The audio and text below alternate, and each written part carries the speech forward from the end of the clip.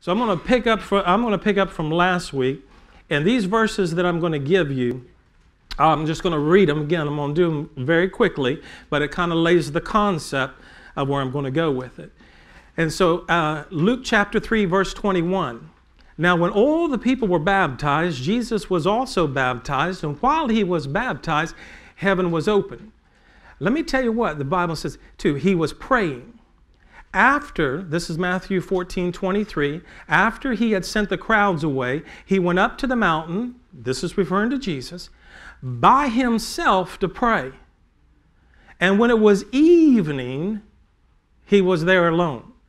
I mean, sometimes you got to find a place to pray, and you got to get away from all kinds of distractions. It's the same thing I was saying prior to starting this message, which won't be recorded, but prior to starting this message is sometimes you just got to make a commitment to find a place to get the Word of God.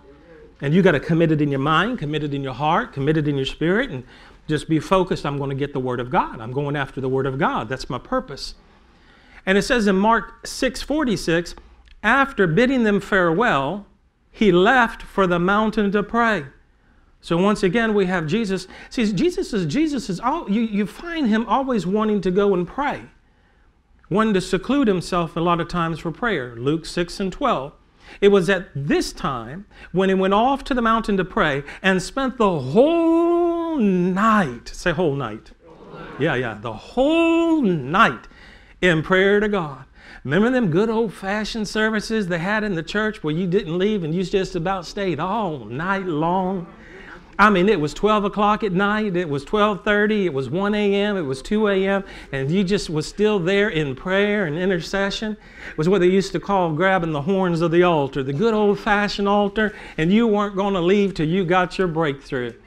And that was powerful. But what was just as powerful is the other body of Christ, sisters and brothers in Christ, they weren't going to leave till you got your breakthrough either. They were going to sit there on the floor and cry with you and pray with you and lay hands on you, anoint you with oil, quote scripture over you. They weren't going to leave either until you got breakthrough. Remember when the people loved on one another until God showed up and God broke through?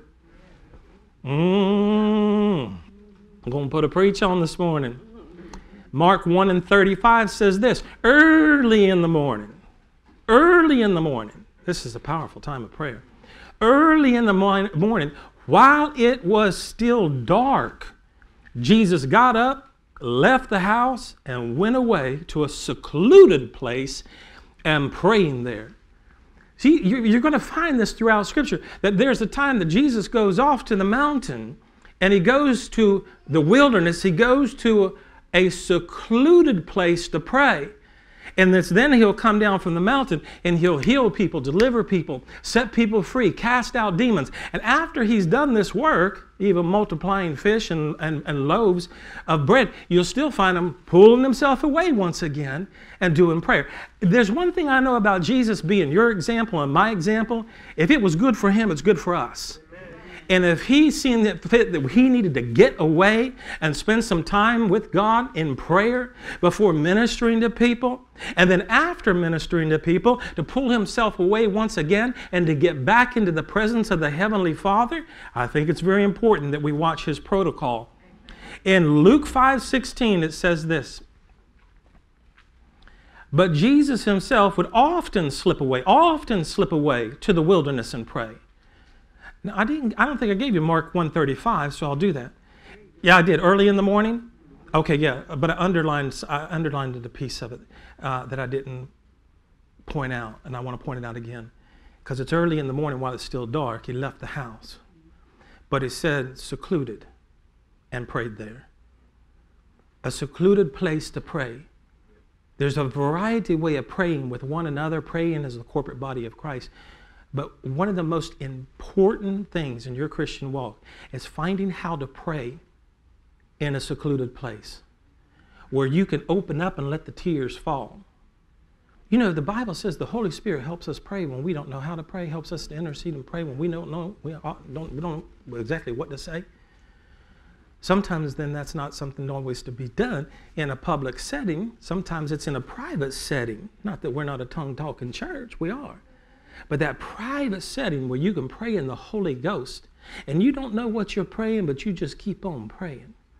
And you're not even sure what it's all about because you don't really have understanding up here yet. Your mind's unfruitful. You haven't actually prayed for the interpretation of what's going on. But sometimes you don't want to break that during the prayer to ask God what's it all about, because you ain't got to the finish line yet of what it's all about. So just keep on praying in tongues until that breakthrough comes, and then God will give you a download, if you will, and let you know what it was about and what was going on. And there's sometimes he doesn't just reveal it to you, but you feel that the burden was lifted, the yoke was destroyed, whatever was binding, what you got loosed from. And all you know is you feel freer now than you've ever felt for weeks or days or years. And it's like, well, I don't know what that was all about, but whew, sure enough went through a box of tissue. Remember, Power of God come on my associate pastor, who's pastoring now up there in Minnesota. Power of God hit him, and what did he do? He tried to run to the prayer room, because when the anointing would hit strong enough, he crumbled like a baby and crumbled to the floor and just bawl and cry. So he would run. And he watches these broadcasts, comments back to me on them. But he just crumbled on the floor and just cried, just rolled back and forth. So he tried to run to the prayer room. Well, he still had a little bit of control. Why? Because sometimes God doing something deep on you today, but what he's doing on you deep today doesn't have to do nothing with today. It has to do with what he's preparing you for tomorrow. And so it don't make no sense. And you're doing that groaning and prayer and intercession, and it's not till a day or two later or 3 days later you look what you got to walk through, and if it weren't for the mercy and the grace of God and the strength of God, you wouldn't have been prepared for that. But because of the strength of God, you had the ability to go through that. You're like, oh, this is what it was all about. This is what all that prayer and intercession was all about. Matthew 26:39. And he went a little beyond them and fell on his face and prayed, saying, My Father, if it is possible, let this cup pass from me. Yet not as I will, but as you will. Now that's our launching pad again. Listen closely. You know he's in the Garden of Gethsemane, place of the olive press, where the olive trees was. You know he actually prayed 3 times. He went back to the Lord 3 times. But listen closely. In his prayer of supplication, they call it in the agony too of prayer, in this prayer to his heavenly Father, he is saying to his Father, you know, if it's possible for this cup, if there's any other way, nevertheless, not my will, but thy will be done. Very critical that you hold on to that. Very critical that you hold on to it. He went away again a second time. This is Matthew 26:42. He went away again a second time and prayed and said, My Father, if this cannot pass away, unless I drink it, your will be done. If this is your will, and this cup can't pass from me, not my will, but your will be done. A second time. Listen, saints, the reason I emphasize that is, don't let shame or guilt or anybody else deter you from coming back to God a second time over something that you don't really want to go through. That you personally, you just don't want to have to go through it. Your will is the will of the Father. But in your own will, you would like there to be another way. Now, Jesus is far superior to any of us, but I'm talking about your personal life right now. There are some times that God's will for your life is not your will in that area of your life. And your will can be different. And that's why we pray, thy kingdom come, thy will be done on earth as it is in heaven. If we don't learn the difference between God's will and what the will of Jesus is now that he's ascended unto the Father, at the right hand of the Father, and making intercession for you, but you need to discern your will. You need to know the will of God, and you need to know the will of the Lord Jesus Christ, and you need to know your own will, and understand those 3. And I'm going to try to bring those 3 together for you a little bit this morning. But you need to understand those 3. Because you got to be able to say to the Lord, thy will, thy kingdom come, thy will be done on earth as it is in heaven. Now, I made this quote, I'll repeat it, that I said last Sunday. Remember, the Word of God is the will of God. If you find it in the Word of God, you know the will of God. So if the Word is the will of God, then I know if I find what the Word has to say, that's God's will concerning that situation.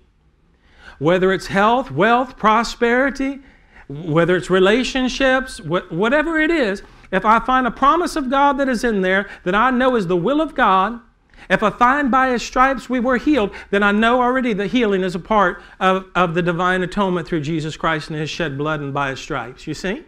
So if I know the will of God is the Word of God, and the Word of God is the will of God, then I know that the Word is what I need to put in to change or renew or transform myself by renewing my mind to the Word of God, which is the will of God. I got to take my will and submit it to the Lord's will and submit it unto the Heavenly Father's will. I know it's very important. It sounds a little deep, but it's very important to understand. I'll show you in Scripture that Jesus said it Himself. He didn't do anything but that which He's seen the Father do. And He even said that the works that I do, He said the Father doeth the works through me. He didn't say I do. He said the Father doeth the works through me. So before He went to the cross, after coming up out of the River Jordan being baptized, and His cousin John the Baptist was there, He comes up, He's praying, the heavens are opened, and like the form of a dove, the Holy Spirit descends upon Him. So now He's endued with power of the Holy Spirit to begin His ministry in the earth. But saints, it was the authority of the Father, that was given authority to the Son to do what He did in the earth. Without the authority of the Father, He would not have had the authority. If you are not submitted to authority, you do not have the authority which is above you to give you the permission to do what you do. It's understanding authority and how to submit yourself to authority as our Lord and Savior did. Not my will, but thy will be done. And then the strength of the Lord that came upon Him. Here's one of the things that Jesus said, and it's important for me to say that too. If you remember correctly, and I'll give you the scripture reference, it was Matthew 26 and 53. It's very important, very, very critical. Matthew 26 and 53. This is what He says. Or do you think, and Jesus is speaking, do you think that I cannot appeal to my Father and He will? Talking about the will of the Father. And He will at once put at my disposal more than 12 legions of angels. Because remember, He's the perfect sacrifice. There's no sin found within Him. Satan has no right to Him. He said, no man taketh my life. I lay it down freely and I'll take it up again. So the enemy does not have the right, the authority to take the life of Jesus Christ. We could go into other verses of the Bible and other scriptures that shows if the enemy had known what was going to happen by sacrificing Jesus, he would have never done it. He would have never done it if he knew that the same Holy Spirit that was in Jesus was going to pray to the Father to give to you as a gift, and that you were going to get the same Holy Ghost that He walked around with, casting out devils, taking authority. If the enemy knew that the authority that God gave Jesus was the same authority when Jesus ascended, God gave Him authority over everything in heaven and earth, over all principalities and powers. He spoiled them. So therefore, you have God taking authority, and now He has given, not just given for Him to use through His authority, He literally handed over authority to Jesus. And then Jesus turned right around and he handed authority over to you and me in His name. You see? So the authority the Father bestowed upon the Son before the crucifixion, He was operating through the authority of the Father. And then the Father takes His authority and bestows it, decrees it, and places it upon His Son after the resurrection. Now everything that the Father has belongs to the Lord. And then the Lord says, if you receive Him, behold, I stand at the door and knock. If any man opens the door, I and my Father will come in and sup with him. So now you have that Jesus coming into your heart. You have the Father coming into your heart. You have the Holy Spirit if you've asked for the gift of the Holy Ghost and the baptism of the Holy Spirit. So you're not operating on your authority. You're operating on the authority which is given to you in His name. He says, in my name you shall cast out devils, not in your name. So we must, at this particular time, we are kings and priests, a royal priesthood, absolutely, a peculiar people, absolutely. I don't want to get you off track, but I want you to focus on, right now you're not in your glorified body, okay? Right now, He has not placed that crown on your head to cast at His feet. Right now, you must recognize you have no authority without the one who's in authority. If you exclude him, then it is by your will and not by his will that you are doing things.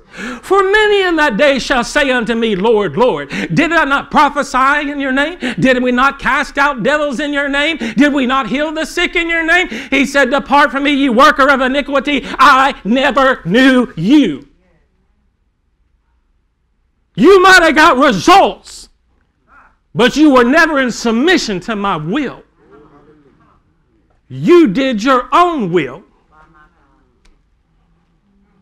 Come on, saints. A lot of you are very mature in the body of Christ. You watched it. You've watched people walking around in ministry doing their own will. Not doing the will of the Father.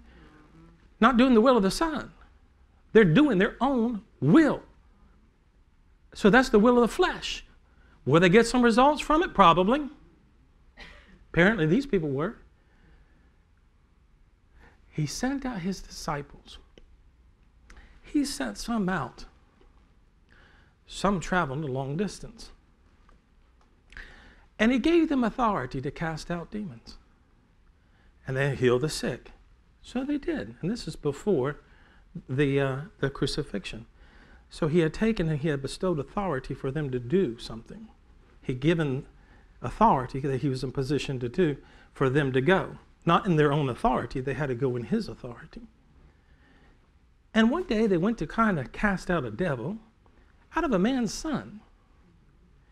And it's in different gospels, and it shows it more explicit and more visual in one of the gospels, because it says that the father says that the demon that possessed my son since he was a child throws him into the fire and to try to kill him, throws him into the fire, throws him into the water to drown him, thrashes him around.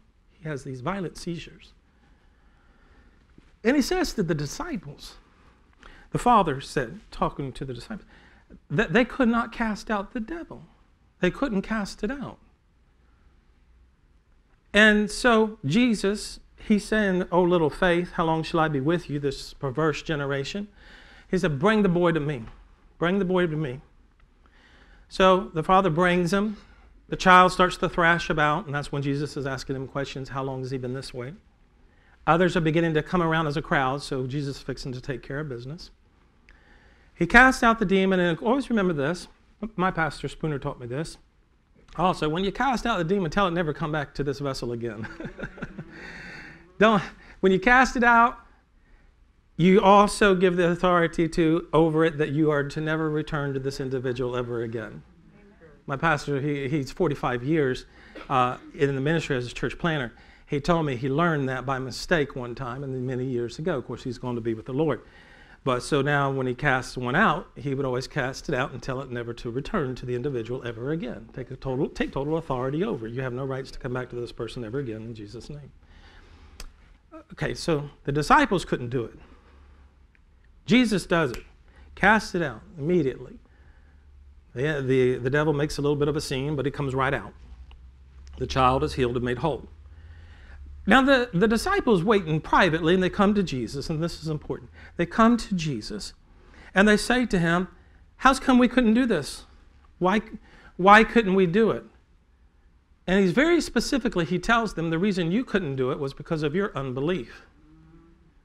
It wasn't because of the authority that I had given you. It was because of your unbelief. Your unbelief was the reason why that you couldn't cast it out.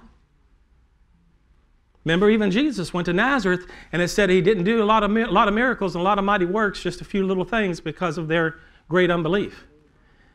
Unbelief is a stopper and a blocker.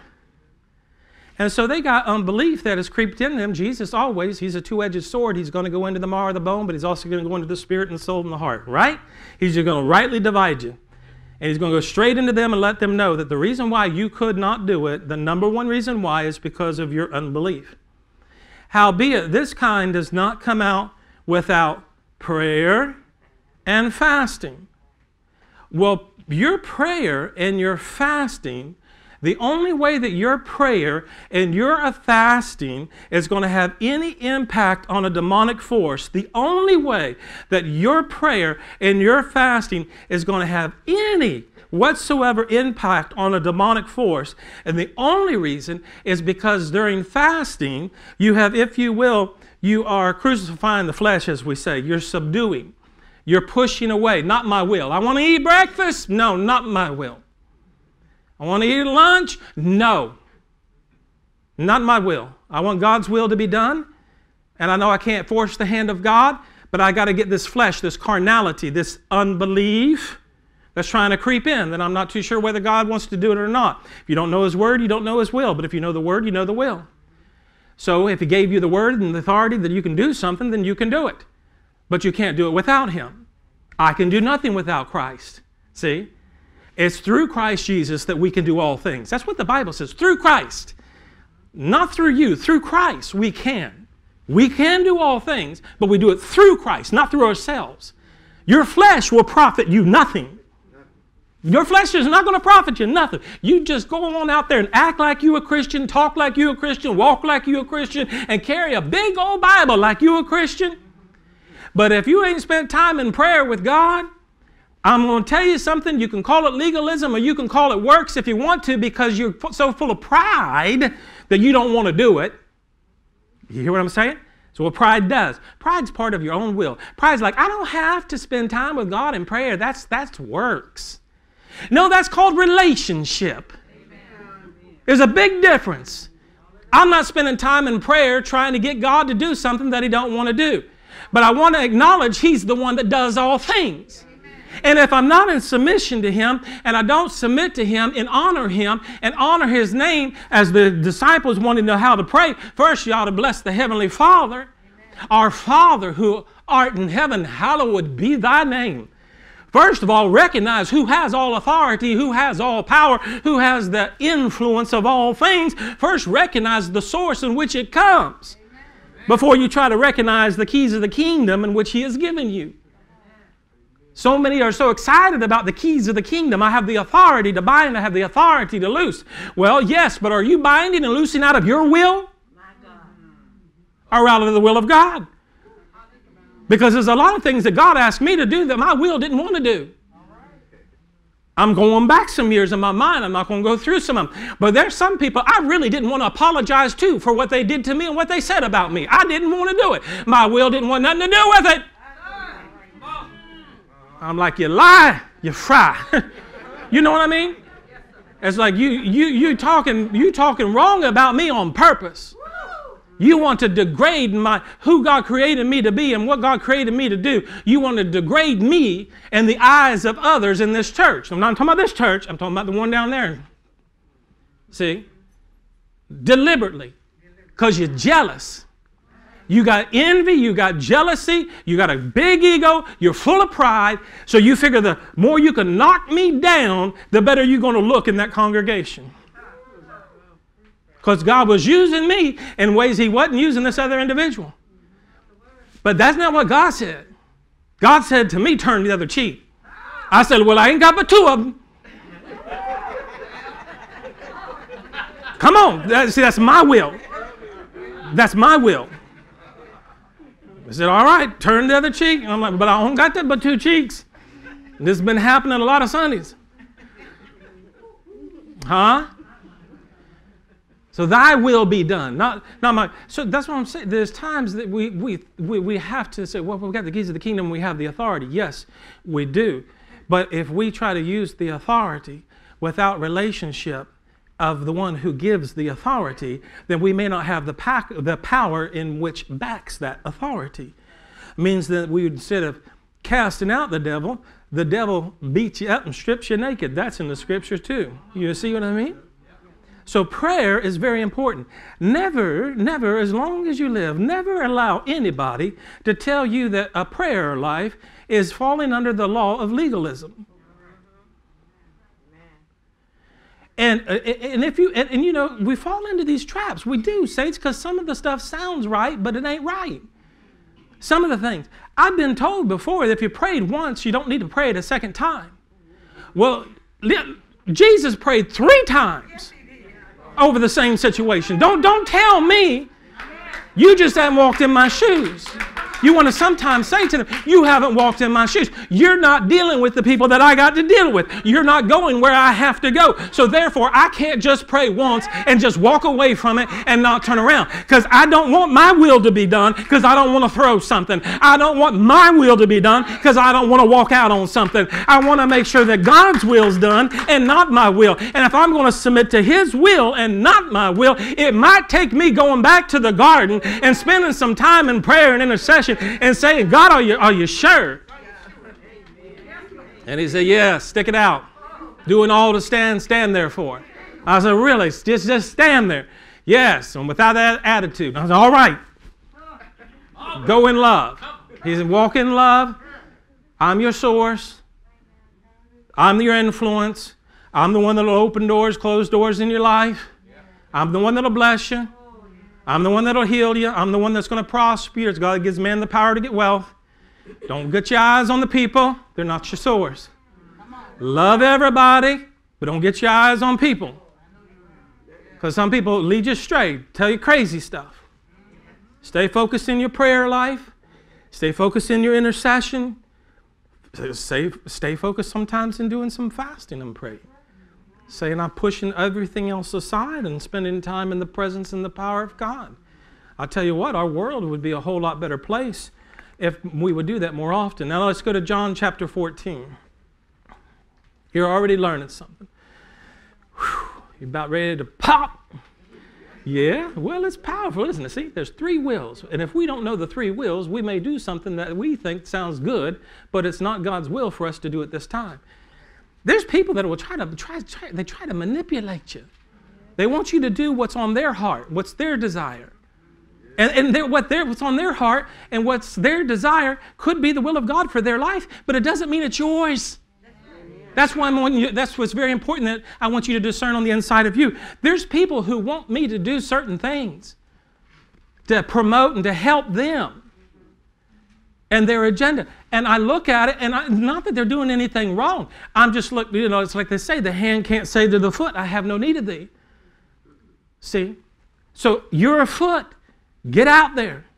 I'm a hand. I got to stay right here. You see? T.D. Jakes said something on that lines one time. Now I probably shouldn't interject this being that we're live broadcasting and archiving things. But can I be a pastor for just a moment, not just a prophet of God? Let me just be a pastor for just a moment. 25 years I've been pastoring, planted the church. Didn't come to a church that was already planted the church. 25 years, right here.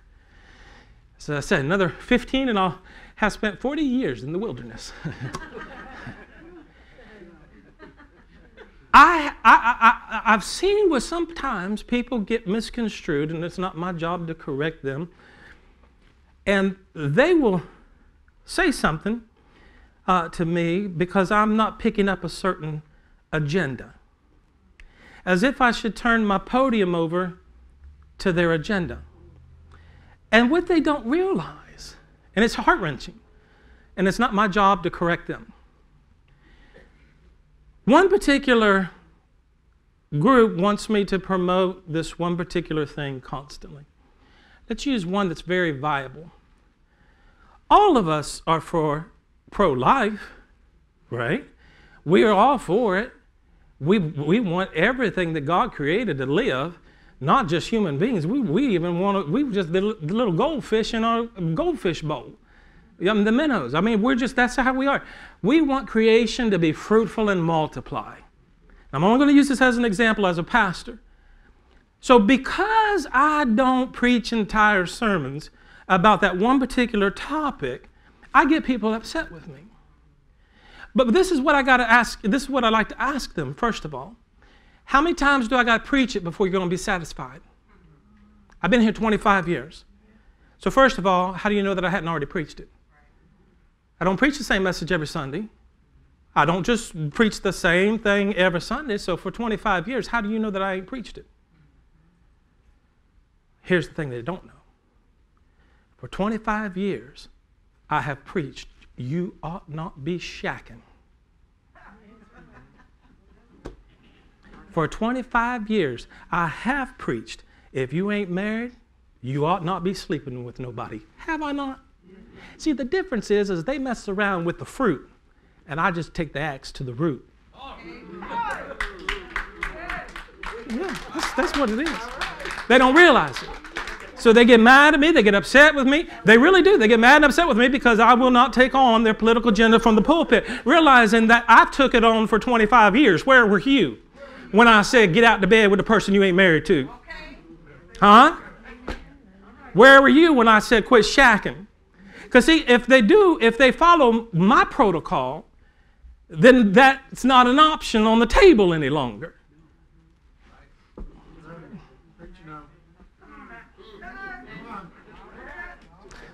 Like Robert Irvine, I shouldn't say with Robert Irvine. You know, he cooks something, he gonna dance. Well, I'm cooking. He lives in Florida. Some of you know who I'm talking about.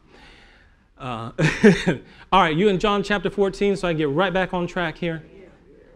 Our social distancing is our limited of time together. I'm reminding myself. John chapter 14, verse 8. John 14. Let's just jump to verse 10, because I have read part of this to you last Sunday. Do you not believe that I am in the Father and the Father in me? The words that I speak to you, I do not speak on my own authority. See what Jesus is saying? This is before the cross. I do not speak on my own authority, but the Father who dwells in me does the works. Believe me that I am in the Father and the Father in me, or else believe me for the sake of the works themselves. Most assuredly I say to you, he who believes in me, the works that I do, he will do also, and greater works than these he will do, because I go to my Father. Now look at this in verse 10. Because after he says what? I go where? I go to my Father. Okay, I go to my Father. So look at this. I go to my Father. So you know what he says? He goes to the Father. He's going to pray to send the Comforter of the Holy Spirit, right? Most assuredly I say to you, he who believes in me, the works that I do, he will do also, and greater works than these he will do, because I go to my Father. And whatever you ask in my name, I will. I will do that. The Father may be glorified in the Son. The Father may be glorified in the Son. If you ask anything in my name, I will. See, this is his will. I'll do it.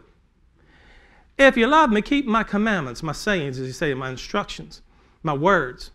And I'll pray the Father, and he'll give you another helper. That's referring to the Holy Spirit, who will abide with you forever. Drop down to verse 20. At that day, you will know that I am in my Father, and you are in me, and I am in you. Isn't that powerful? Okay, let's think about this, because I may not make it off of any other other than quoting Scripture. Now Jesus is talking about, I'm going to ascend to my Father. And when I get with my Father, he's going to get all authority. Jesus is authority, heaven and in the earth. All authority. And now it's his will, Jesus' will, that whatever you ask in his name, that means whatever his name represents, whatever authority or weight that his name has purchased and paid for by his shed blood that God has bestowed upon him, the keys of the kingdom. The keys of the kingdom. Thy kingdom come, thy will be done on earth as it is in heaven. The keys of the kingdom. Whatsoever you shall bind on earth shall be bound in heaven. Whatsoever you loose on earth shall be loosed in the heavens. The keys represent what? Authority. So he's going to give you authority. So now whatsoever you shall ask in his name, Jesus says, I'll do it. So if I can find the will of Jesus in the Word of God, and the Word of God is Jesus, because Jesus is the Word, because in the beginning was the Word. That's what it says in the book of John, 1 John. It says in the beginning, in the book of John, in the beginning was God, the Word was with God. The Word was God, basically. The Word took upon himself flesh and dwelt among us. That's Jesus. Here's what I want you to think about. The will of the Father, this is what you think about all week, not just a second. The will of the Father, okay. I know that above all, God wants me to prosper and be in health, even as my soul prospers. The will of the Son, okay, anything that he paid for. Jesus took them stripes, and by his stripes I am healed. I know it's his will, and it's the Father's will for healing. I know that he's authority over demonic forces and principalities and powers that we wrestle against, but I can take authority over those. So I can actively move under the authority of the Father and of the Son. And with the baptism of the Holy Spirit, the dunamis dynamite power of the Spirit of God, bam, the will of God can be performed in my life. Because the Holy Ghost will bring the word to pass. The letter killeth, but the Spirit does what? Gives life. The Spirit gives life. Jesus' words are spirit and they're life. Now this is what you're thinking about before we close service. The will of the Father, the will of the Son, and your will. Those areas. When you understand that everything is upheld by the power of God's Word. That's what the Bible says. Everything is upheld. Everything, not some things. Everything is upheld by the power of His Word. We can even see it in Genesis. The Holy Spirit is hovering, fluttering, and hovering over the waters. And God says, let there be light. And there was light. See, God took His will, which was His thoughts, what He wanted to do. He took His will of what He wanted to do. He wanted to create light. And when He opened His mouth, He spoke, which is the Word. Jesus is the Word. You have the Father and the Son and the Holy Spirit operating together. The Father opens His mouth and speaks. Light be. And light came forth. When you read the scriptures, you'll discover He hasn't yet created the stars, or what would be say the sun or the moon. He's over the waters of the deep. The light came out of God. All things in this natural realm, now we're talking about the earthly realm, everything in this earthly realm is held together by the power of God's Word. Everything. So behind the Word is the will. Behind the Word is the will. So if I find in the Word that He wants me to walk in health, in healing, in prosperity, if it's in the Word, it's in His will. So now when I'm praying, as the Lord taught the disciples to pray, Thy kingdom come, Thy will be done. Your word that sustains everything. See, saints, nothing exists without God. That's why the Bible says the silver and the gold. That silver and gold can't exist without God. The earth cannot exist without the Word of God, which is the will of God, keeping it on its axis. Keeping it turning, keeping it a certain distance from the sun. See, everything is still being upheld by the power of His Word. But behind the curtain of His Word is His will. And His will is what's sustaining that Word. If He ever changes His will, then what you see will change too. Now, God doesn't change, but He did say, I'll create a new heaven and a new earth. So there is a point in which His Word has spoken and His will is yet to be performed. And we can look forward to that, a new heaven and a new earth. So when you leave, every morning when you leave your house, you start praying, God, I'll go where you tell me to go. Thy will be done. Not my will, but Thy will. Everything is upheld by the power of your will. Silver, gold, just starts coming to you. Don't even look for it, it just starts coming to you. What are you saying? Seek ye first the kingdom of heaven and His righteousness. All these things shall be added unto you. Today, just today, and I'm dating my message, but today they have released to where you cannot be. If you go to the website, not ours, but if you go to the website, you can print out a form. You sign up, print out a form. It's on the Rosin Report. And then you give one to your landlord, if you're a renter, and you get another copy and keep it for yourself, people are being evicted from their homes. It's not our state, it's every state, okay? Some are being evicted from their homes. So they print it out, they sign across the bottom. Why two? Because one's for the cops. They're going to come knocking on the door, which they're showing footages of that's happening right now across America. It's happening right now. They're knocking on doors, and they're saying, you are evicted, and they have nowhere to go. You see it on the news. Now, Saints, I'm dating my message. I just want to hold on with me. So you see young families, elderly, that are right now being evicted from their homes. They have nowhere to go. They have no finances, no money coming in, so they're being thrown out into the streets. That's what's happening in the United States of America. If you go to their website, the government with the CARES Act and the things going on, and you sign that paper, you give it to your landlord, he legally cannot evict you from your house, your home. He legally cannot evict you. And when the cop shows up, you can give him a copy of it too and show him that you have signed it and that you cannot be legally evicted. This goes all the way through to January. We're only in September. So it only is effective for January, up until January. Now here's the catch. Come January, every time, exactly, you have to pay all of it. So you got to pay September, October, November, December. You got to pay rent for all 4 months. So when people don't realize, sometimes if they don't listen, and that's what's happening sometimes, people don't have an ear to hear the true word of God and hear what God's trying to put in their heart to prepare them before what hits or what's to come. So they're ready for it.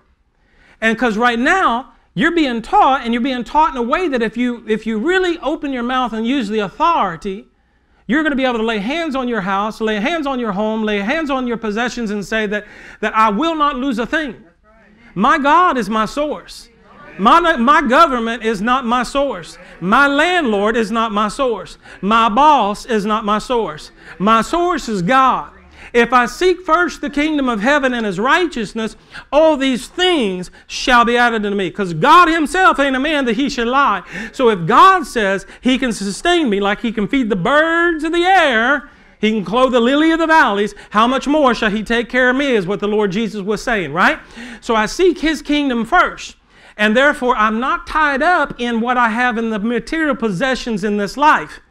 I know that whatever I have, my greatest possessions is over there. That's where my treasure is. That's where my heart is. Therefore, my treasure is where my mansion, where the Lord go to prepare a place for me, is over there in heaven. But if I don't use my word and I don't stand on the will of God and say, God, it is your will. Let's use another scripture and throw it out there. Because in January, this could be happening. See, in January, when it hits, some people will have been quoting for weeks, if not for a couple of months, Lord, you said that you would give me houses and lands, houses I didn't build, that you would give me houses and lands 100-fold in this life. 100-fold in this life, not in the life to come, in this life. So if a person who's not doing their will out of greed, doing their will out of flesh and carnality, but are seeing beyond and what God wants to do in their life and multiply in their life, and they're able to say, you know what? This is a time and an opportunity for me to start quoting that I'm going to have land and I'm going to have houses and I'm going to be able to afford them. It may not look like I can today, but you wait till January. You wait till January. I'll be able to select a $350,000 home for $50,000. Come on. Now, I'm not saying that. I'm not prophesying that that's how it's going to be. I'm just going to tell you, some people have learned how to have good credit. And they paid the price for that good credit because they didn't ruin the credit. Or they ruined it at one time and they paid their time and now they got good credit again. And now, right now, interest rates are extremely low. So you're going to have people that are going to be living in houses that they've just dreamed all their life that there ain't no way I could ever afford to have a house like that. That's just not even on the ticket. That's not going to happen. Well, if it was on a ticket, it was on a scratch-off ticket because that's just not going to happen. I can't get in that kind of house. I can't get in that kind of gated community. I can't afford all of that kind of stuff. But another person is looking in the scriptures saying, you can give me 1,000-fold in a famine and a land of famine. I can get 1,000-fold return. You can give me houses. You can give me land. So all these people who think that they're riding around on free money is just riding around on borrowed time. And come January, the people who were wise And the people who looked around and said, you know, this is going to happen, so why not do something about it? How many of you wish that you had known what Apple stock was going to turn out to be when it first hit the market at about $3 a share? Well. Huh? All right, I'm talking to the wrong people, because if y'all had done that, you wouldn't be here this morning.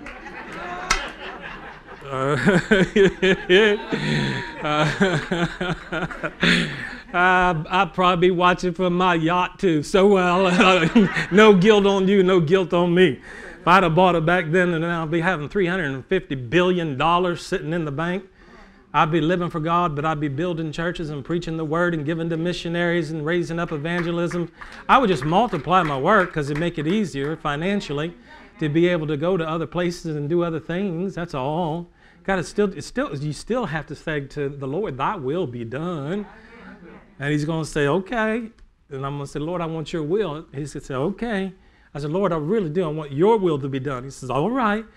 Get up out of that lawn chair and get that suntan lotion off yourself and go in there and get dressed, because I got somewhere for you to preach. Oh, Lord, I was resting before you. You know that. I just resting before you. It was, I just laying in the yard looking at the magnificent glory of what your creation. It's like, well, why don't you quit looking at my creation and listen to your creator?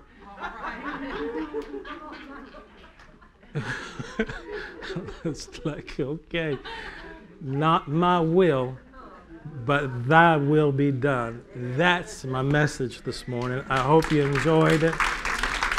That's part 2. Not my will, but thy will be done.